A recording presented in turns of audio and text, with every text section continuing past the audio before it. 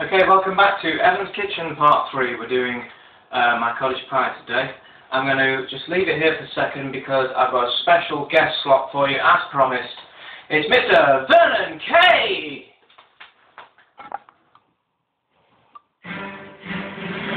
Welcome back to Family Fortunes with me, Mr. Vernon Kay.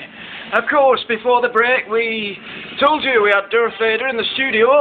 There he is, he's strapped up and ready to go. So, shall we play What Will Vader Say with me, Vernon Kay? Okay, let's have a quick rundown of what we've got. Don't ready, you guys at home have got to be ready on the buzzers. Just be ready, guys. Number 1. Will you take a punt on Darth saying you underestimate the power of the dark side? Will Darth say you underestimate the power of the dark side? At 2, the choice is, what is thy bidding, my master? At 2, what is thy bidding, my master? At 3, as always, I am your father. That one was what Vader said to Luke, no doubt, in Empire Strikes Back. At number 4, one of my personal favourites, if you only knew the power of dark side, if you only knew the power of dark side. At 5, will you take a punt on, you have learned much, young one. You have learned much, young one, that's number 5. At 6, I find your lack of faith disturbing. I find your lack of faith disturbing, that's at number 6. At 7, that's 8-1, not number 8. At 7, I have you now. Remember Darth? Anyone saying I have you now? Closing down those TIE fighters? That were Darth. Now remember, there's a couple of choices left before you dial, guys. We'll give you choices. At number 8, the Force is strong with this one. At 8, the Force is strong with this one, especially here on Family Fortunes. At 9, it's simply Vader's breathing. The noise, that's not what he says, that's just the noise of Vader breathing. That's coming up on the rails at 33-1. And at 10, most impressive. Will Vader say most impressive? So what will it be? What will Vader say with me, Vernon Kay? Have another look at the choices, guys, and then we're going to be asking you to place a number 1 to 10. What will Vader say with me, the host of Family Fortunes, with the emphasis on host for Bolton reasons, Vernon Kay? And that's it, guys. I'll give you 10 seconds to put your money where your mouth is. 1, 2, 3, 4, 5, 6, 7, 8, 9, 10, as the Sesame Street song goes. Now's the time. What will Vader say with me, Vernon Kay? Well, this is it, guys. What did you guess? This is it. After 3, you're going to find out whether you were right or you're wrong. If you're right, you win a potato. If you're wrong, you win nothing except your pride. Here we go. 3, 2, 1. What will Vader say? With me, host of Family Fortunes, with the emphasis placed on host for Bolton reasons, Vernon Kay. 3, 2, 1. What is my bidding? Oh, it's what is thy bidding, my master. I think I might have drowned it out, but it was what is thy bidding, my master.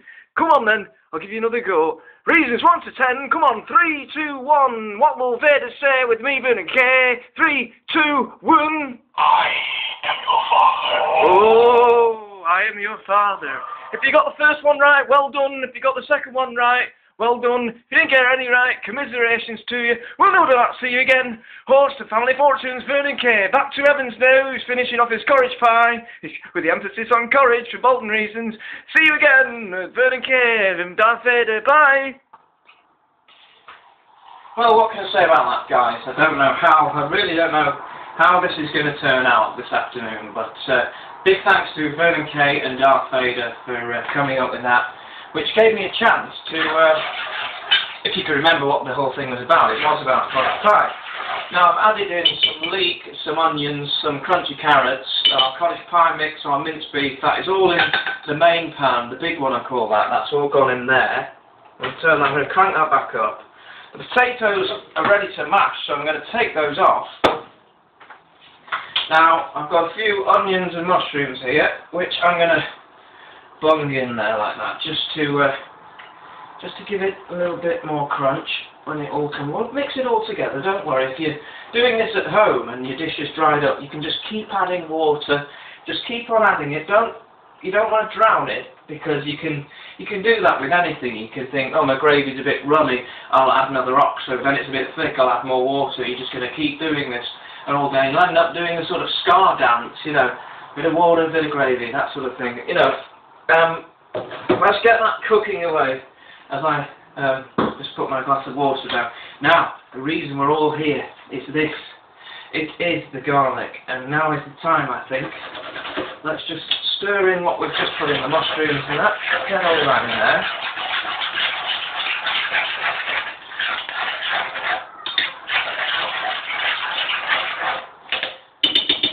We've got everything going in there that we need now. Now just crank that up. Crank it up to the max. And I'll find my little grater. This baby is so versatile. Now you can use it for cheese, carrots, but I like to use it for garlic and shavings, I call them, because I don't grate my garlic. I shave it in, because I do like people to taste the garlic. No, I don't want them to think I'm a garlic freak, because I'm not. I mean, if I was, you'd smell me a mile away, wouldn't you? I mean, garlic's not the most subtle of fragrances, let's face it. But it's always nice to, if you've got someone coming you're not particularly keen on, keep back a little clump and throw it in their portion, because you know, it'll be a right laugh seeing them reel back. Then you can say, oh, I didn't know, I'm so sorry, I asked a friend to keep an eye on the meal while I just nipped out to the shop to get the potatoes, and they must have thrown that in by accident. Always blame somebody else. First rule of cooking. Our garlic cloves all going in there, and now we're pretty much there, I think. We'll just give this a final sizzle. A little bit of willy water. Just make sure that that gets nicely dispersed in the pan. You're going to ask me for a recap, aren't you? Well, probably not, but I'm going to give you a recap. What have we got in this pan? We've got minced beef. Well, we've got oil. We started with oil. We then put in our value minced beef. Then we put in mushrooms. We put in leeks, crunchy carrots. We put in some garlic. All manner of things went into this pan. And we're going to crank that right up now. We're going to almost bubbling up, so it's just ready. So when we get our cat litter tray out, we just bang all that in. So that's taking care of itself. Let's get rid of that. We don't want any mess. I hope you've noticed on Evan's Kitchen, this series so far anyway, that I've been cleaning as I go, because I made the mistake last series of leaving things everywhere. I'd wake up on a Sunday morning, just think, I can't face this. That would carry through to the Monday. I was on a late night at work on a Monday, and I'd come home, and I'd Saturday's pots, Sunday's pots, come home, couldn't be bothered, have me tea, then I've got Monday's pots to do on Tuesday. Hope you've noticed, little trick here, the mince bag. Everything I have got has gone in there, and the other thing, if you've watched Evan's Kitchen behind the scenes, which I don't know if you have, my potato peelings have gone in there. They're going to a neighbour who's going to mulch them in with some compost. Right, pretty much getting there, I think. Stir that up. And I think the potatoes are getting there as well.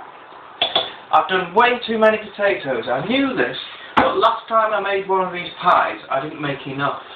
So I think I've overcompensated. So what I'm going to do is quickly mash these up, and I'll catch you guys in part 4 for the final part of this week's Evan's Kitchen. See you in a minute.